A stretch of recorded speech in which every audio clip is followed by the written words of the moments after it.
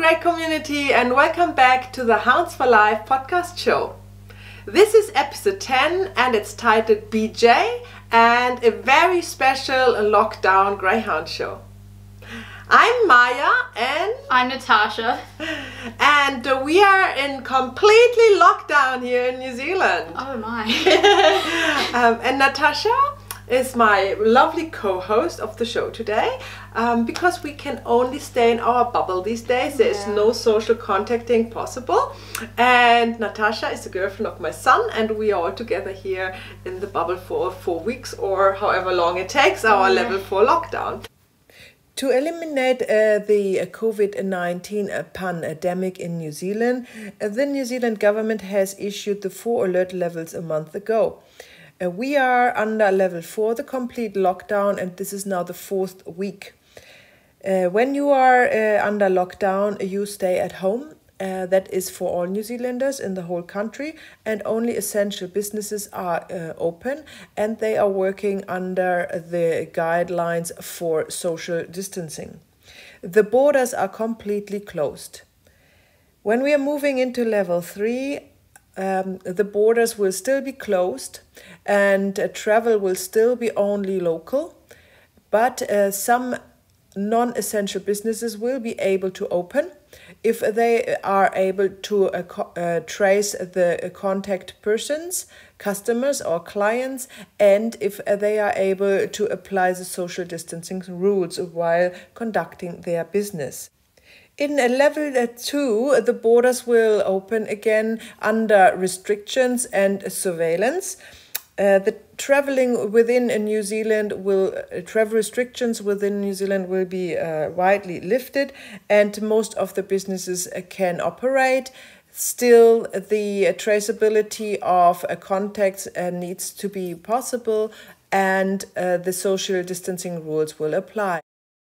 Moving to level 1 means that for the normal people, everything seems to be normal, but there are some restrictions still in place. For example, mass gatherings over 500 people are still not allowed, and if you are sick and have flu-like symptoms, you have to stay at home. School will be back to normal, and most of the businesses. So not only that we all of a sudden saw ourselves completely isolated from the rest of the world, also all my technical devices broke down. Like every single one. I was left with only my phone. Yeah.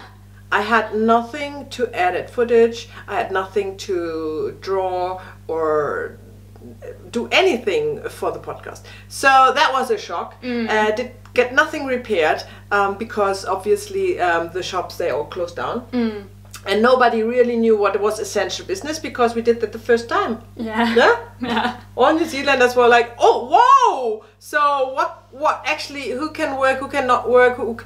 So now it turned out that actually computers are part of essential business because we are all meant to work at home, and obviously we need to get our equipment, Have devices to work with. Yeah, exactly.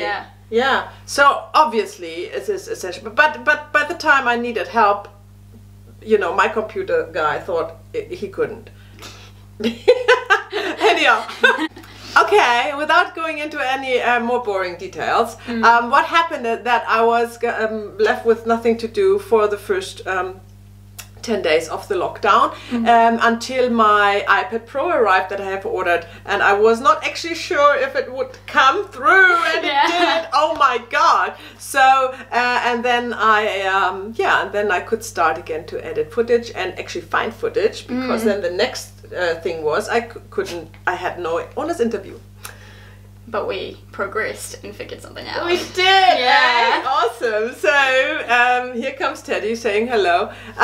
So we figured out how to do that all virtually now, like we do. We have Zoom, thanks for Zoom. And you will see our owner's interview on Zoom for the first time this time with David. Yeah.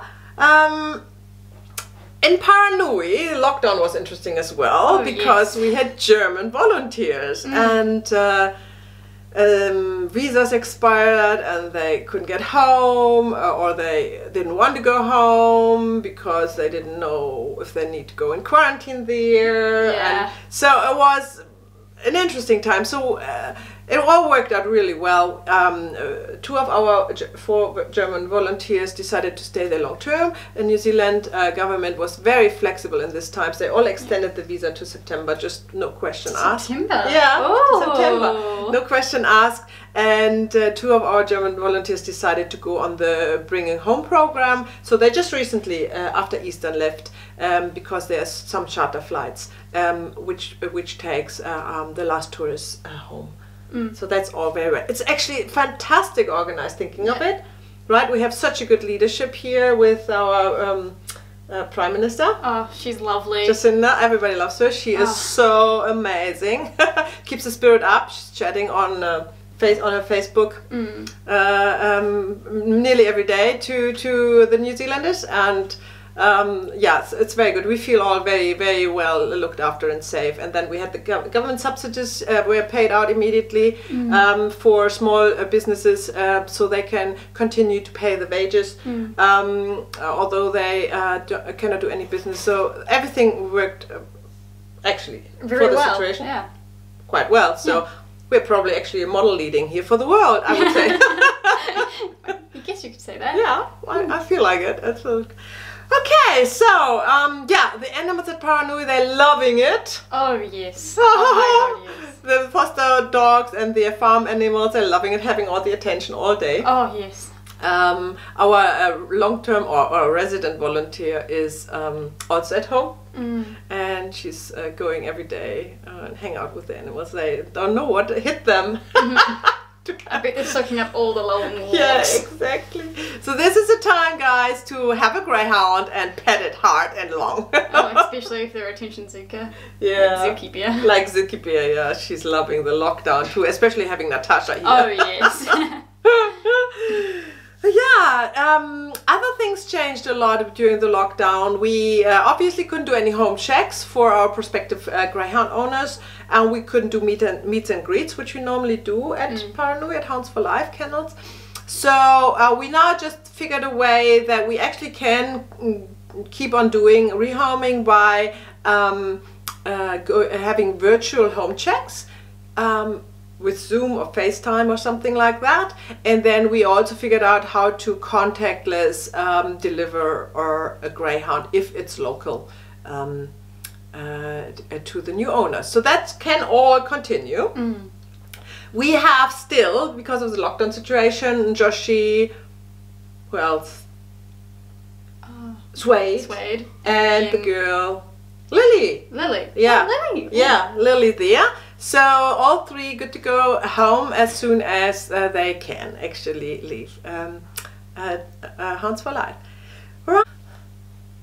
And for this show, we also had to improvise, I would say, and just, let's say, be resourceful. Yeah. Take what we had.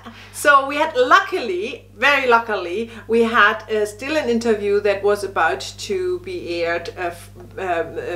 The footage was done back in September up north with this lovely family trainer facility there, led by Jace and Days with her daughter Tori. And yeah, so we thought it would be a good idea to show you guys how your greyhound has actually lived the few years in his athletic professional life before he retired and became a couch potato on your couch at home. Comments. Oh yes. We had, thank you so much for commenting. Now we had lovely comments coming through, and interesting comments and inspiring comments as well. Oh yeah. And we shall read some out for you, and therefore we both need our glasses. Hell yeah, we're blind. Blind. Ta-da! Perfect.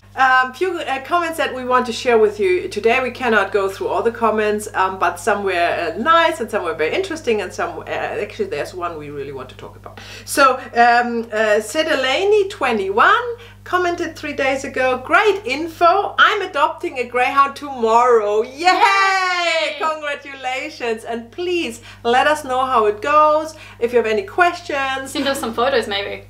And some snippets, maybe even videos, short footages. Yeah, that would be great. So thank you for letting us know. Then we have, and she was actually commenting on this: the 7 most frequently asked questions for prospective Greyhound owners from our last episode 9. So we have one from Tom saying, "Cool video, keep it up." No. That's wonderful, That's lovely. Yeah. That was 6 days ago. Yeah. Okay. And then we have another short one. That's the same guy. Oh, that's another lovely. from Tom. Another from Tom. He's great. Yeah. And then here's a comment from Jennifer Thorsall 2 weeks ago. Thank you, Jennifer, for watching the show and commenting on it. She says, "Love your show. Thank you. But less talking and more about the dogs would be wonderful. Thank you. Cheers, Jenny." So Jenny, thank you very much for watching and enjoying the show first and foremost. We are a podcast, so podcast by definition is talking more than anything else. You might remember podcasts are normally radio, where you don't have any video footage at all. It's just talking. So the idea about the Hounds for Life podcast show is that we are actually talking a lot. Yeah. And it's about greyhounds. And the wonderful medium of video and making everything visual is just an add-on, so we can actually bring also the pictures of greyhounds and all these expert interviews and the owners interviews and the how-to videos and everything to you also in a visual form, which we hope is very edutaining. Edutaining, isn't that the new word? Educating and entertaining. Edutaining. Educational entertainment. That was just the idea of our show. So we will talk pretty much all the time.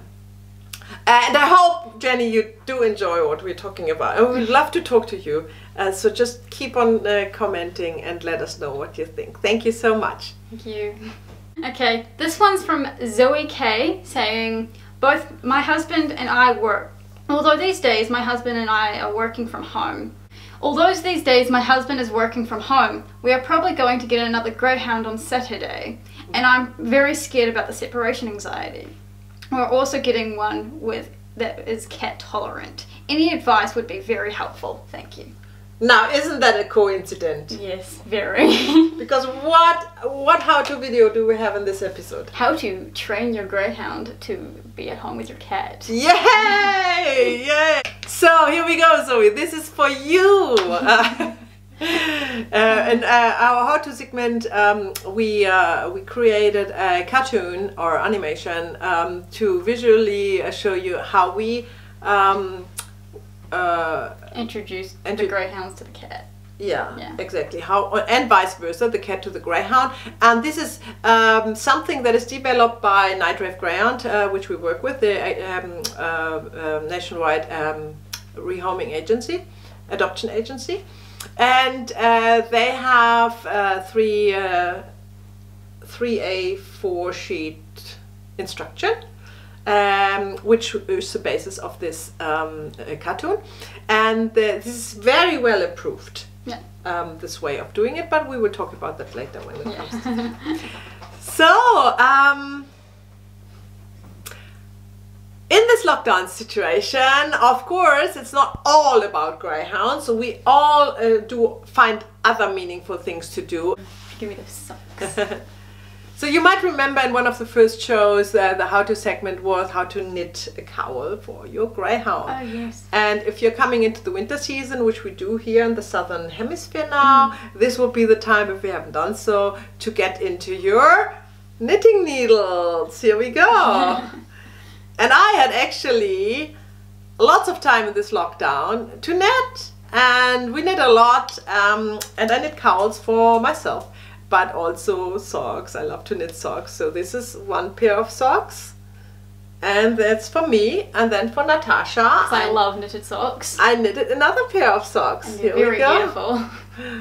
So that's also what we do. I wonder if I could knit socks for Greyhounds as well. I might do. Oh my god, that would look so cute in their pajamas as well. Aww. Exactly. I give it a go.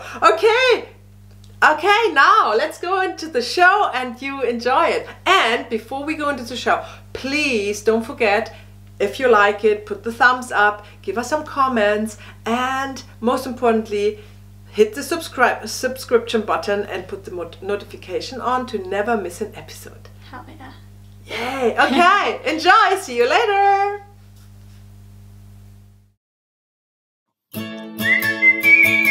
Little darling, it's been a long, long racing season.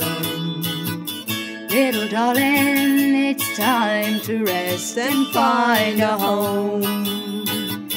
Here comes the hounds, didn't you know? Here comes the hounds, and I say it's for life. Hounds for life. Hounds for life. Our first segment is our owner's interview. It is with David from Blenheim. He has greyhounds for 7 years now, and he will talk about that on the show. And the special thing is, it was our first Zoom interview. Oh, yes. It took a while to get there, though. It took a while, but figured everything out. The quality of the videos completely depends on the internet connection. So if you find him a little bit blurry, not so much, this is just purely because where he was while he was on his computer.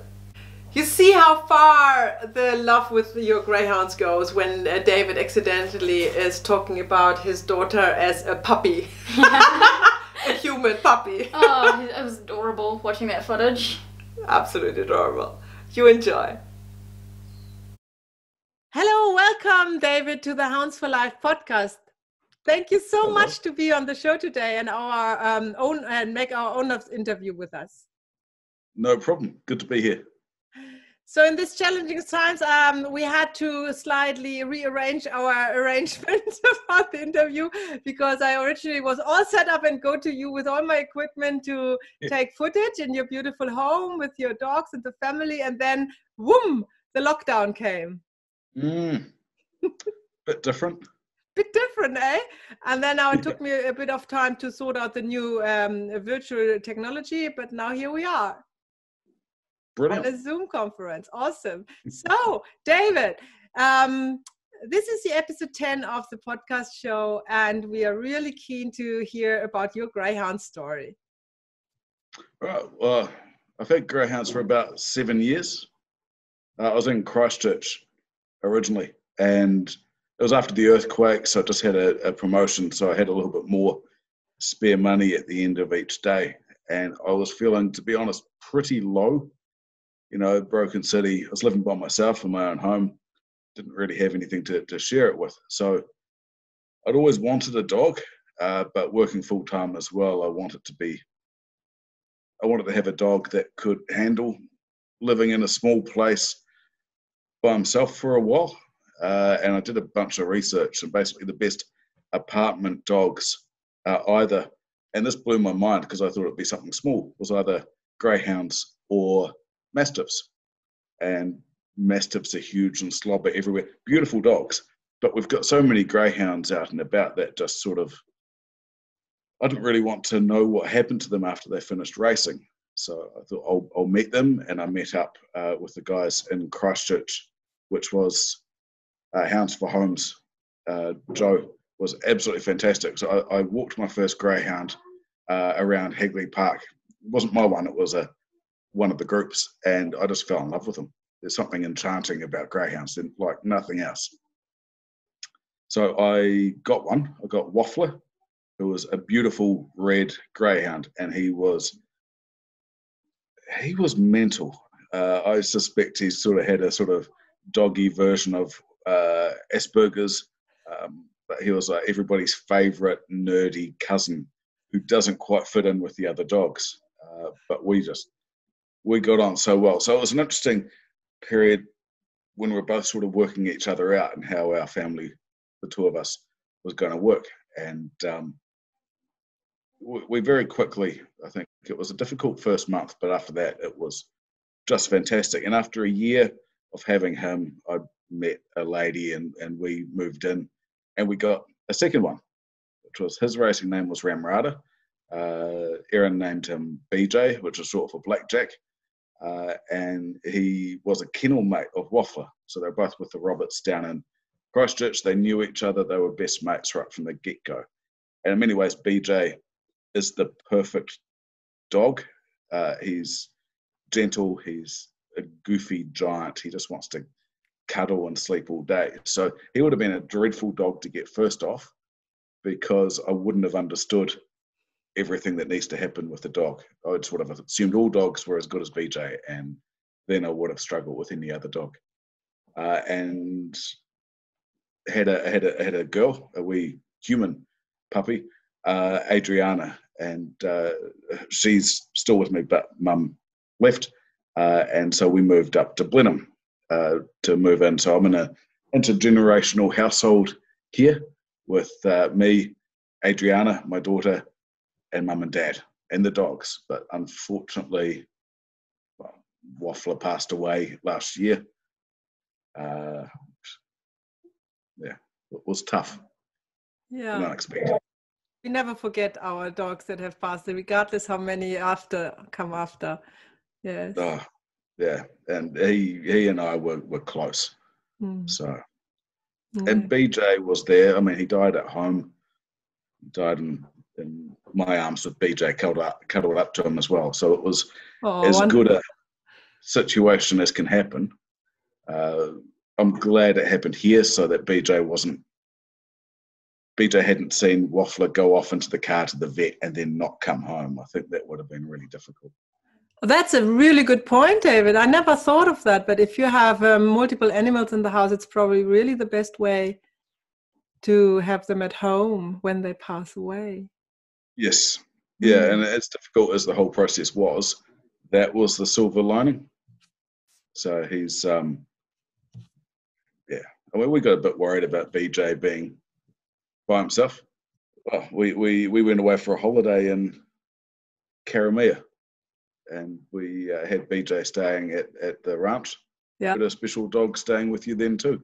So for the viewers who don't know us, Hounds for Life has also a boutique homestay, and we are inviting our gorgeous Greyhounds that had found a new home to come and stay for us at the holidays, especially when the humans want to go on holidays, of course.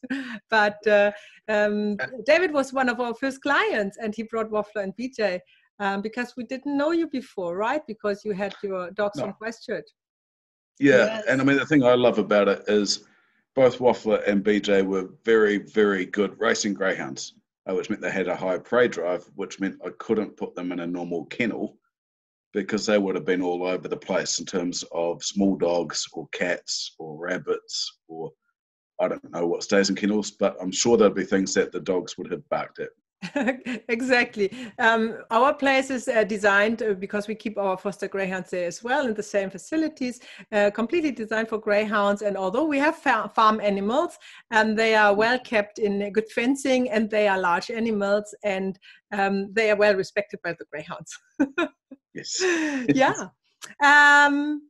David, are you ready for the 5 surprise questions for greyhound owners? Absolutely. Okay, let's give it a go. So, number 1 is, what is BJ's favorite thing to do? He's got a few, actually, but number 1 would probably be cuddle. He's a big softie. He just loves human interaction. So he will come and look for cuddles, and he's a cuddler. Okay, he's a cuddler. And what is number 2? What is BJ's, or let's say, the least favorite thing about BJ that you would like to share with us? Yeah, I think his least favorite thing in the world is having a bath. Oh, he's not a water dog? He's not a water dog. No, he is terrified of the water. It's really difficult actually even to get him to go outside to go to the toilet if it's raining. He does not like the water. That's so interesting, because you have a new addition. That would be my 5th question, because you have a new addition. You have a new girl now, Foxy, yes, which we have featured in one of the episodes as well as the Foster of the Week, which found a home with you and BJ, which is gorgeous. And she, as you actually can see in the footage, loves the water. She does, yes. So how do you go about that? Oh, she's happy as. Actually, she doesn't just love the water, she loves everything. So we've now got several holes in the backyard where she's discovered she loves digging. Okay. I had an owner interview. They had the same problem and they were very pragmatical about it and said they just plant a lemon tree wherever the greyhound dug. Would have a lot of lemon trees, actually. I suppose. Have an orchard. David, what was your happiest moment with BJ?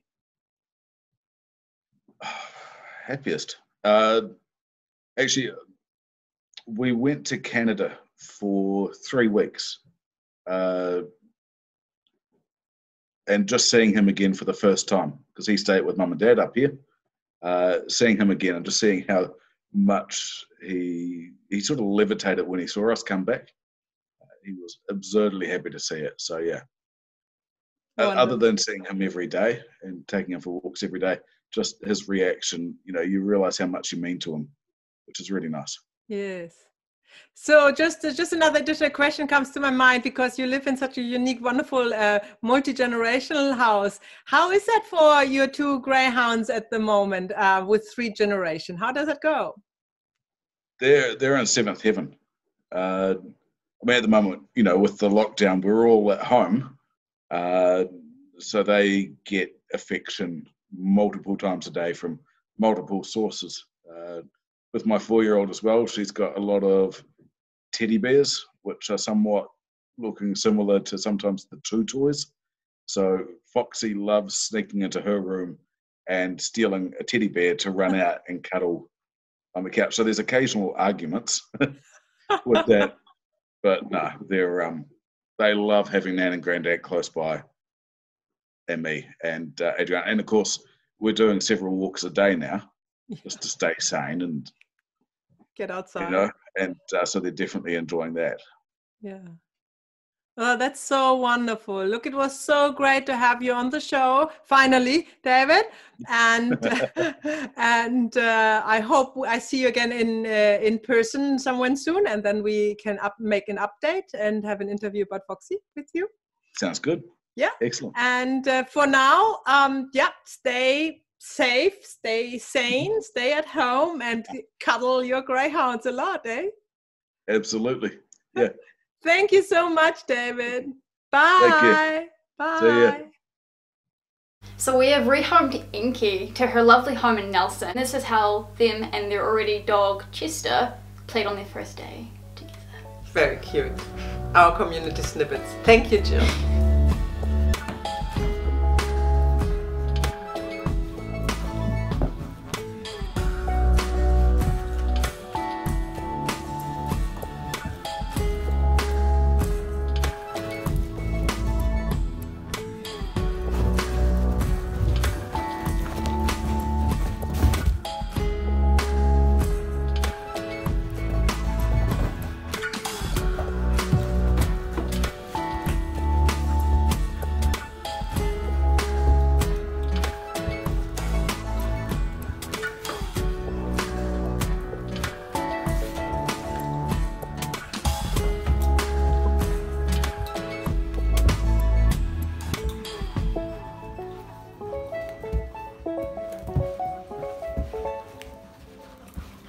Upcoming is our expert interview with a trainer and his family.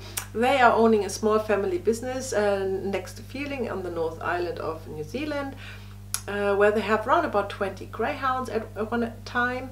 And they opened the doors for us so we can show you guys how your greyhound has been living before he became a couch potato on your couch. Yeah. They are raising puppies, and then they train them, and then after they have finished their athletic career, they are going to be rehomed. And that's where we come in. Yeah. So we thought it would be super interesting for you to see how they actually have lived before that time. And it is super interesting. However, it was a rainy day. We were not able to go outside with our equipment and take footage of all the facilities there. But we have a lovely interview and some footage from the kennels, the indoor kennels. And you see some puppies running around on the paddocks out there. Adorable it was so cute. So cute. Adorable is Tori, the little girl. She has her very own racing greyhound, yes, and she is a dog handler already in her own rights. Oh my. Hi everyone, welcome back to the Hounds for Life podcast. Today I'm here with Jake, Daze and Tori. And we are here at their training facility where they train racing greyhounds. So today we're going to ask them a few questions and they're going to show us around and let us know what it's like for greyhounds before they get rehomed as pets. So the first question I have for you guys is, in a general day, what is your routine for your training greyhounds? Most days we start at 7:30 in the morning. We come down and all the dogs go out and we've got 20 empty pens. They all go out individually in their own pen. They all go out, clean their kennels, come back, straighten all their beds up, they come back in and we do the same till they're all done, and then it's breakfast time. Nice. What do you guys feed them for breakfast? Tux biscuits. Nice. No wonder mine love it. And so after you feed them, then what's the process after that? On a Monday and a Wednesday we have races, so it's basically get ready for the races. They're well aware of. And they know because they get a bit of a different breakfast on race day. Oh yeah. So they know it's race day. And so what do they get on race day? Just get a couple of vitamins and a bit of electrolytes in the morning just to awesome. make sure that they're alright for the races. Cool. And then we've got a lot of therapy things that we do with them as well. So they also go on that in the mornings and amongst it all. So then on Monday, Wednesdays they we load up and go to the races. Any other day we just carry on, making sure the place is clean and tidy, and which it is. Carry on like checking dogs and treating dogs. And what kind of therapy do they get? Like kind of water therapy or just massages? We've got a equissage mat that is vibration therapy that they go on, and we've also got ultrasound machines and magnetic. And you have that all here? Yep. Wow. It's all in the kennels. We've got a magnetic module as well. So intense. So you can sort of like, if you open the ones that go in there regularly, if they sort of know that it's their time to sort of go in there, you can open the kennel door and they'd run in and they know what they're doing in there. They quite like it. Yeah. Yeah, they love it. And on an average race day, how many greyhounds would you take with you? We normally average between 8 and 10 every race, most race days at the moment. And do they get an ice cream after? I hear some people do ice creams. Jake does. He won't want people to know, but yeah. We can cut that out. On hot days it's the ice. A lot of people give them ice cream before they go into the kennel block on a race day. Oh wow. Just to help cool them down. Yeah, because it probably does get quite hot, hey? Do you have any of your own pet greyhounds? Yes, we've got a 14-year-old that lives in our house, and we've also there's a couple down here that have been brood bitches, and they will end up coming up to the house. And I've always had, I've had this greyhound for 10 or 12 years, the one that's at the house. I raced her and bred from her, and she's up at the house. I would hate to think how many I've sent to be pets. Yeah. I'd hate to think there's been a lot. Okay. Do you guys in any way prepare the greyhounds for retirement? Yes. Quite often we take trailer loads that are ready to go over to Fatima and Rachel's, and their classes, obedience classes and all that, and just interact them with the little dogs and all that. So basically we know what ones need a bit more work and what ones don't, and my 4-year-old daughter runs around the kennels and we know if they're any good with kids or not. She's so cute, hey? She runs around and she knows all their names. Yep. Yeah, it's really cute. No, we do quite a bit of work with them. Like, there's not often that many of ours really need a lot of work. They just need to really click into the home life. Yeah. So when do you retire the races? There's a whole heap of different stages. Some of them are just too slow and are no good for racing, so it's time to go and be a pet. And some of them just get old. Yeah. You know, and like we've got one in here that we actually tried to retire at the start of this year because he hurt himself. He's actually broken both of his back legs. Wow. At different times, and he's come back racing, and he's now had 180 starts on Friday night. On Friday night he had 180 start and just got beat. Wow. And then he hurt himself again in January, and I said that's it, he's retired. And he started going to daycare in the back of the car with Tori Lee to pick her up and that. And then he just absolutely drove me insane. Because he was going to stay here, he started whinging and that, because I had to fix him before he could come up to the house. And I said, nah, that's it, he's going back to the track, I'm just going to give him a run. And he went faster than any of my race dogs. And I was like, okay then, and now we started racing him. He's probably won another 10,000 since, and he's just carries on and on and on, like he just loves it. Yep, he's awesome. Like, I don't think I'd ever find another dog that had a heart like his that would. And he's not like, he can stand even the stirrups go around, he'll stand beside you. He's not even like he's just a mad chase. He's just an absolute lovely dog. Just wants to race. Yeah. He got beat by a nose. He led everywhere but the post on Friday night and had 180th start. Oh, that's amazing. And what was his name? Corborn Ridge. What's the fastest greyhound you've ever had? Like, what was their speed? Do you know?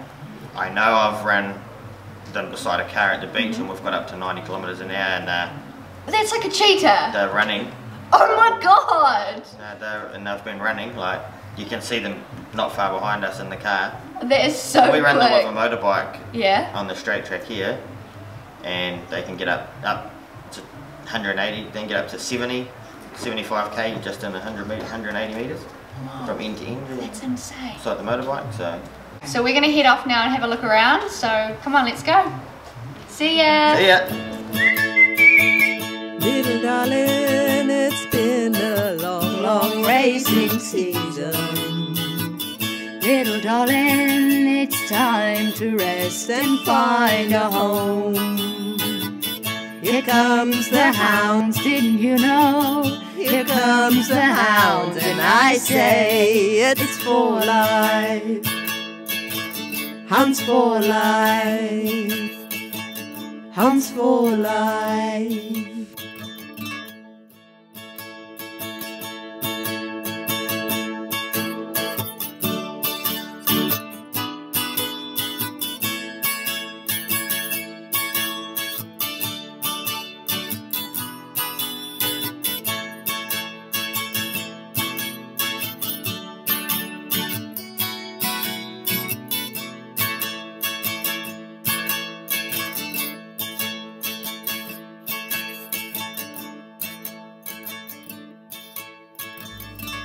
So today's how-to segment is about how to train your greyhound to come home to your cat. I actually train cats at my home, and what you need to know is sometimes they're very stubborn, sometimes they like it. It's very hard depending on the cat. With my own personal experience, I have a cat, she's black and white, and her name's Pokey. And she was very easy to train. And then we have another cat, her name is Falcon, and she's literally the devil. Well, she's a sweet cat, but she's hard to train, and she's good. Now you need a greyhound. Yeah, and now I just need a greyhound, Mum, Dad. Very good. We find the right greyhound for you, for sure. So you can actually follow our training video. Yeah. How to train the greyhound on the cat. Perfect. Or the cat on the greyhound, however you look at it. It would have been so hard to stage the cat training program with my cat Florina and my greyhound Silky and Bella. I was just picturing all this effort and equipment and spending a whole day, and then you end up with footage which doesn't even show remotely how it looks like in real life when you train. So yeah, I decided to use the electronic drawing device, iPad Pro and Procreate, which I used before in the episode where I showed you how to illustrate your greyhound, to draw an animated cartoon. So I hope that's a good visual for you. And it's all based on a real experience over the last I don't know, 13 years I think that my Greyhound has with rehoming greyhounds also successfully into cat households, which we are obviously one of them, because when we got our greyhounds, Bella and Silky, we had Florina, our cat, and Bella was very easy with her. I can't even recall that it was a fuss at all. But with Silky it was, it took me 2 months, and I followed exactly what you will see in the cartoon, and now I'm absolutely certain they are totally safe together and even friends, and there's no problem. I don't need to be worried. You have to put in this effort. Yeah. Some dogs are much more easier, or some cats Others are much more difficult, but if the agency that you're using for getting your Greyhound is saying your dog is cat trainable because they have assessed the dog on cats, which they do, then you can be sure you can do it. And this video hopefully will help you with that. And the key is just patience. And it's patience, patience, patience, that's it. How to cat train a retired Greyhound. If you are living with a cat and you decide you want to have an addition to your family and go to adopt a retired Greyhound, there are several precautions you have to take and measures you have to do to make sure you set them both up for success. Your cat might be very startled when you see you coming back with a dog, so keep her in the house so she cannot run away and hide for days on end. Obviously, then you have no chance to train them on each other. When you bring the Greyhound in the house, please take the muzzle that you get from your adoption agency and put it on and put them on a leash and introduce them very gently. Make sure, a tip here, not to carry your cat around. It looks too much like a toy and will engage the Greyhound in fetching games with the cat. What you also want to invest in is a crate. You put your Greyhound in the crate for resting time, which is great for you and a great relief for the cat as well. And your Greyhound comes crate trained, so he will not mind a bit. Try it the other way around as well. So put the cat in the crate and let the Greyhound roam around. The cat is not a pack animal, but the Greyhound is. The Greyhound learns to accept the cat as the pack leader when he is supposed to wait with his dinner until the cat is finished. The best thing to make sure he understands his position in the pack is to let the Greyhound observe the cat eating dinner, muzzled and on the leash, until the cat is completely finished, and then you can take the bowl with the remains to the dog's place and let him or her finish the cat food and then serve his dinner after. When you leave the house, please separate the cat and the dog in different rooms or crate the dog for the time that you are away to keep both safe. A brilliant tool to educate the Greyhound to not to do things is just simple water in a spritz bottle. It doesn't like the water on the nose and will soon learn that whatever behavior it was not desirable, whatever he or she did. This especially is when he's chasing or lunging towards a cat. Now, when you manage to get your cat and your Greyhound to become friends in the house, which is great, yeah, this doesn't mean that they are outside the same. So keep the muzzle on your Greyhound, and every time you let him out, unsupervised or even supervised, especially in the night, because as you know, our cats are grey in the night. The dog is a sighthound and it might mistaken the running away house cat for a possum. When you follow these simple steps and put a little bit of patience into that, after a few weeks or a few months, you will see your Greyhound and the cat became friends forever. Yay! 2 thumbs up and all the paws. So now our adoption Greyhound is Joshy. I've known him for about a month and he's such a sweet and a good mannered boy. He's honestly the sweetest.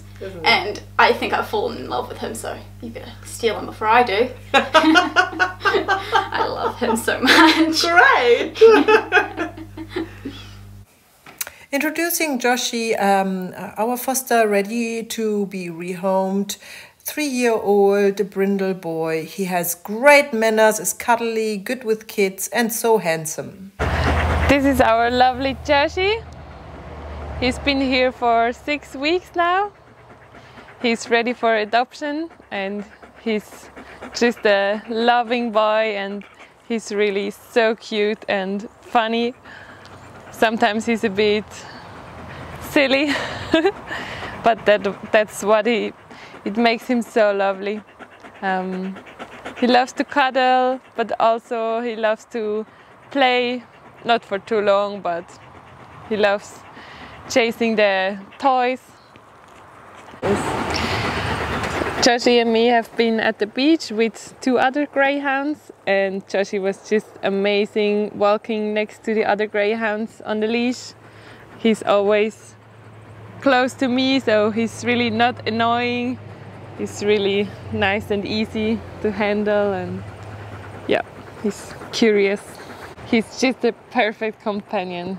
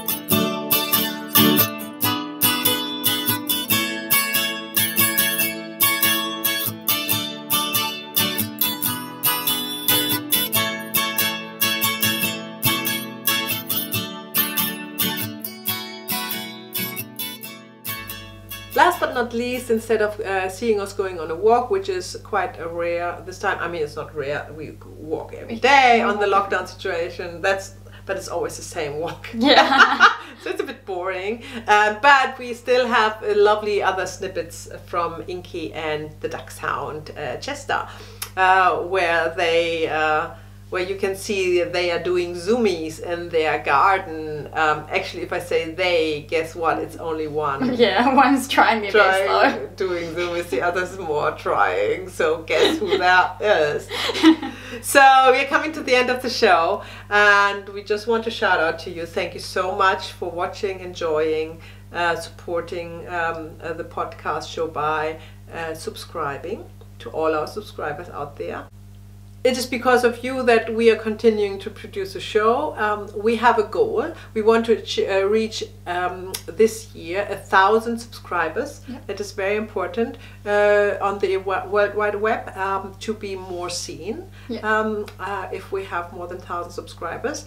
And we are very happy to do the show, but we can only continue to do the show if we got the community support, which is you, and that's wonderful. Thank you so much. So please, if you haven't done so, subscribe to the channel, put the notification on, spread the news to your friends and family and everybody who you can think of is remotely interested in hearing and seeing the podcast about Greyhounds. So stay safe, stay sane, stay at home. Kia ka. Bye.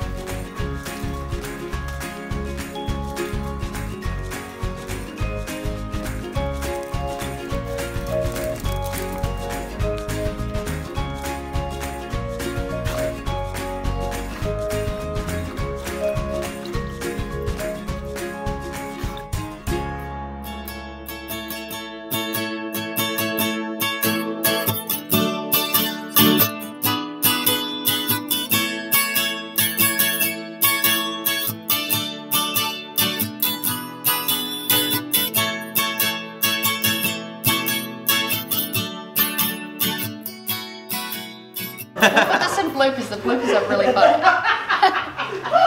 Okay. So, long story short, long story cut short, shortly. Short story cut. No. Short story short. Wait. Okay, hang on. Long story short. Okay, Yeah. that's what I'm saying.